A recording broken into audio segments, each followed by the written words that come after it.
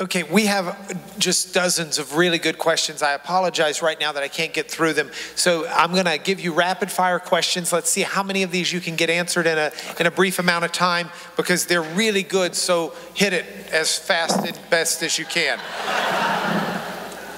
Excellent question. How do you explain the lack of accuracy in the apparent details of the resurrection narratives in each gospel? If they get plants, names, and places right, why not there also?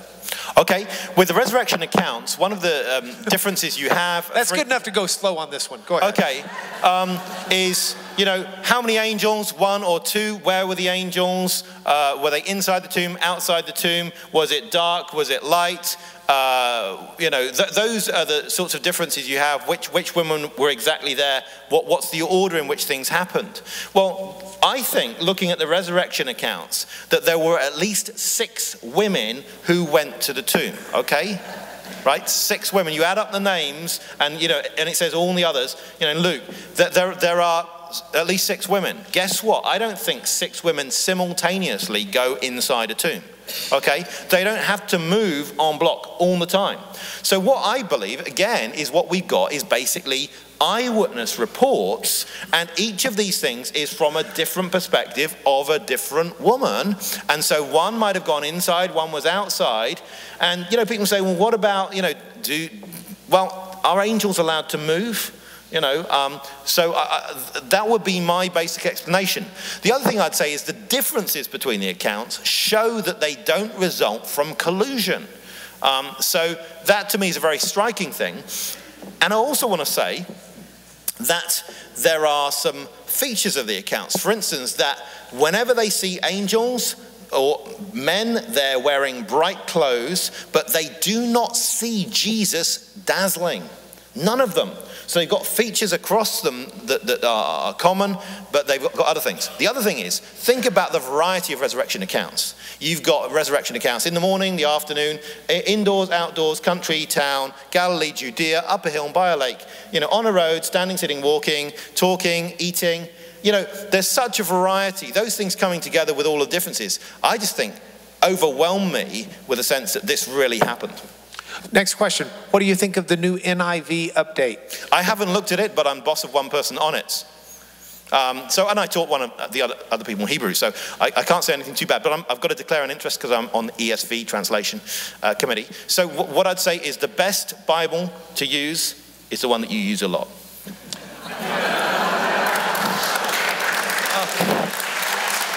Okay, this next question, I'm going to read it.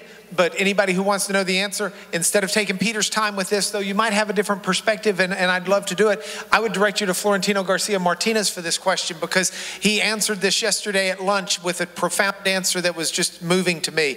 He said, here's the question.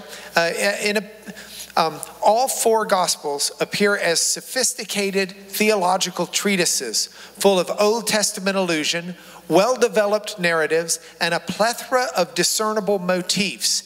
How did untrained, ordinary men produce these documents? And Florentino has got a great answer for what was actually in existence in the mind of the people at the time that we've only learned about through the Dead Sea Scrolls, and that many of these issues, God had prepared the soil for Jesus. He can tell you that, but do you have anything to add?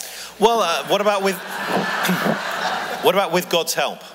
Yes. Is that okay? Amen. Yeah. The dates of the Gospels are accepted to be from 65 to 95 current era. Jesus died 30 current era. How old are the eyewitnesses? Was there a well-developed oral tradition passed on by skilled memorizers and reciters? Could this fill the gap of airmen? Yeah. I only date my wife. So no, I don't have particular dates for the Gospels. My interest is in showing the quality of material. So I mean, I would go along with the traditional idea that John was one of the last Gospels to be written. The fact that it's last doesn't make it least reliable. I think what we're dealing with is things that are all within one lifetime of the events, and so that's to me the really significant thing. Years, you know, if you read in a study Bible that this is the year that a gospel is written, you know, that figure is plucked from the air, however learned the person who wrote it is. What does John mean? The name John? John means the Lord has mercy. Yochanan. Yo is the bit from Lord, the special divine name. Chanan, mercy. Why did the gospel writers wait so long to write their gospels? Or are the times in the NIV Study Bible way off? Well, I don't want to say anything against the NIV Study Bible, but there is a new NIV Study Bible in preparation. So I would say again, they may well have waited a while. No, seriously, that at first the stories about Jesus, I think, are being taught. On a Sunday basis, people are telling lots of stories, and they're getting well known. And often you find that conveying things orally is more efficient than making them known by books. And I think so. You could explain why people wouldn't initially use books. Okay, last three quick questions. Do you agree with the idea that Matthew, Mark, and Luke might have relied on a Q document for their textual similarities? The theory is that not Matthew, Mark, and Luke, but Matthew and Luke have common material. And one explanation is that they both used Mark and they both used something else. And scholars just give it the name Q, okay? That's a reasonable theory. It's not a theory I oppose. It's a theory about which I am fiercely agnostic.